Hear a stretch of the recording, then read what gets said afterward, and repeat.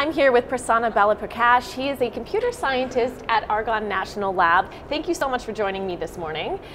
First off, you do a lot of work in AI, so I want to dive into that a little bit. Why is it so crucial in the world of automotive engineering? I think artificial intelligence is going to play a major role. I think starting from data perspective, so the amount of data that is going to be collected not only at the vehicle level, at the automobile level, but also at the atomic level, where you have to sort of study, understand things at the atomic level to manufacture new materials. The amount of data collected at that level, or you go all the way up at the intercity level or the intracity level, the amount of data being collected is so huge that you need automated solutions to process those data.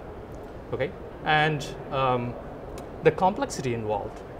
Let's say how these vehicles, automobiles interact with each other, or how they are going to interact with the infrastructure provided by the city. And how are you involved in autonomous cars? Because certainly AI plays into that. Yeah. We assume that industry will solve autonomous car problem, but we are asking some big questions. When the autonomous cars are on the road, then how they are going to interact with each other. Okay, so that is how the autonomous car are going to interact with the infrastructure, the city infrastructure. Right. We are doing big simulations. We are doing big simulations on some of the largest supercomputers on the planet and try to understand what these all are going to sort of affect the city infrastructure, or traffic, and how we humans are going to interact with these autonomous cars. So these are the different aspects of our work. Yes. And we are also bringing in some of the supercomputing capabilities and also the applied math capabilities in addition to the AI to the transportation research. Wow, very complicated and very big questions that you're asking.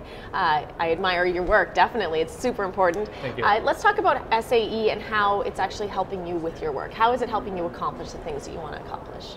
Oh, so just from the domain perspective, automotive engineering poses a completely new set of challenges. I'm a computer scientist, and the kind of challenges from the artificial intelligence research is totally different from automotive engineering. So I'm trying to understand what are the new constraints, what are the new problems posed by automotive engineering.